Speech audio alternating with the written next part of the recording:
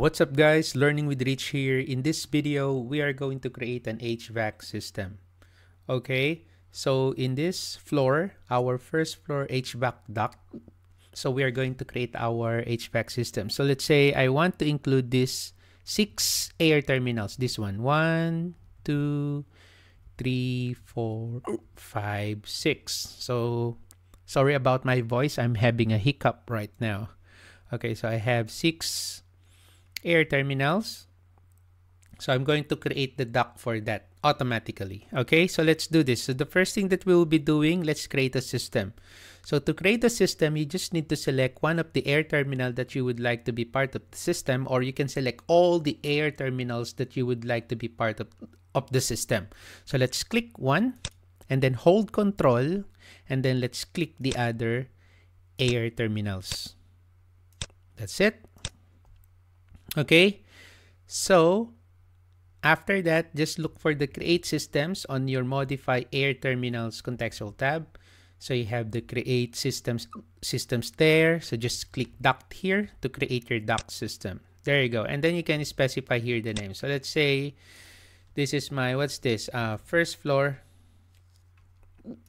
Okay, you can just type any name that you want. First floor duct.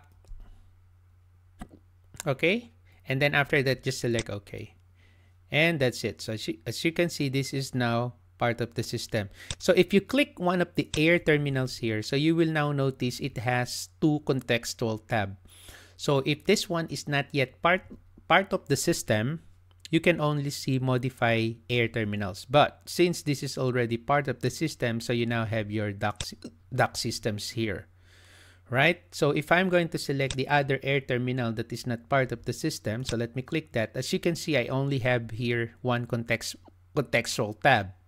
Okay, so I only have this, and then I can create a system. But for this one, if I click this one, so I have here 2 contextual tab. So one modify air terminals, the other one is duct system. So that's how you check it if an air terminal is already part of the system. Another way is by using your system browser. System browser, you just need to right click on the blank space, look for browsers, and then look for system browser. So here in the system browser, make sure systems is selected. So if you select one of the air terminal here, as you can see, it highlights. So if you're going to move the slider down, it's actually under unassigned, right? Okay, so if I'm going to select this one, click that, and then let me move the slider down. So it's here. It's already part of the mechanical system, right? So if I select, let's say this one here, so it's not yet part of the system. That's why it's under here. So it's under unassigned. Okay, so that's how you check. So you can use your system browser. So let's say you want to know what's the property of this. So just click that one. So it's still unassigned. So just expand that, and then you can see that it's on the supply air rectangular diffuser. Okay, right. So I'm gonna create now my ductwork. Okay, so to create the ductwork, so this one is automatically. So I'm going to select one of the air terminal that is already part of the system. And then from the layout here, you can see that there's a generate layout, generate placeholder, connect into, and then you also have air terminal on duct. Okay, so for this one, I'm going to select generate layout. But before doing that, so you can also go to your systems tab, and then you can open up your mechanical settings, or you can type MS. That's the shortcut. And then let's look for conversion. So here in the conversion, this is the settings if you're going to create your ductwork automatically. Like for example, for the supply air, this is the duct type that will be used, and then this is the elevation that will be used automatically.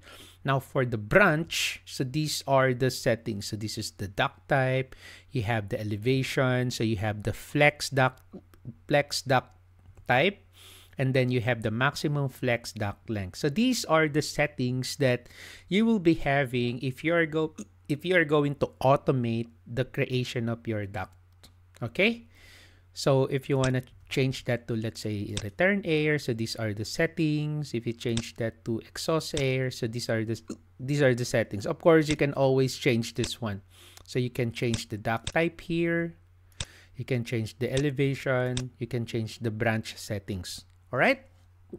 So that's it for our mechanical settings. So that's why if I'm going to generate my layout, let me just go back again there.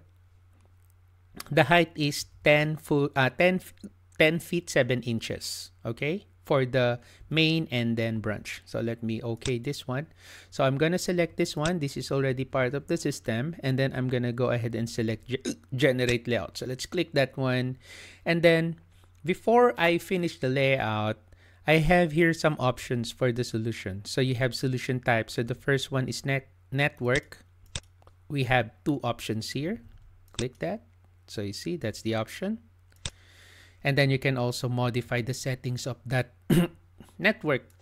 So you can modify that. So that's the setting of the duct.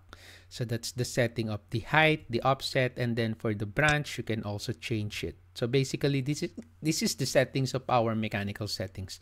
So let me just cancel this one. Color green here. This is your branch. Color blue, that is your main. Okay, so that's why you go to settings. So you have here main, and then you have the branch. Okay, so the main duct here is the blue one, and then the branch duct here is the green ones. Okay, so hope that one is clear. So that's for the network. So let's explore the other options or solution types. So you have perimeter. So this is the perimeter. So you have 4 solutions. So that's your perimeter. You can modify the settings. You can modify the inset. And then you also have intersection. You have 2 options. But for this one, I want network. There you go. So there's the network. Okay, so once I'm done, so I just need to select here finish layout. And that's it. Okay, so let's check this one out in the 3D view. So I'm going to select this, hold control, select this this air terminal, and then hold control, select this air terminal, and then after that, let's select your selection box. Click that one. There you go. So let's adjust the selection box or the section box so we can see our model. Okay, there you go. This one here, this is a little, it's a bit tight, so that's why it doesn't show our flexible duct here nicely. So what I'm gonna do is I'm going to manually edit this one. Okay, so I'm just gonna use the split tool. Where is my split tool? Modify this one, split. So I'm gonna split here and then here. There you go. Escape, and then let's select this. Delete. Let's delete this. Then let's move this one here and then connect here. There you go. Oops. Undo. Let's change again. What? What is happening? Let me undo.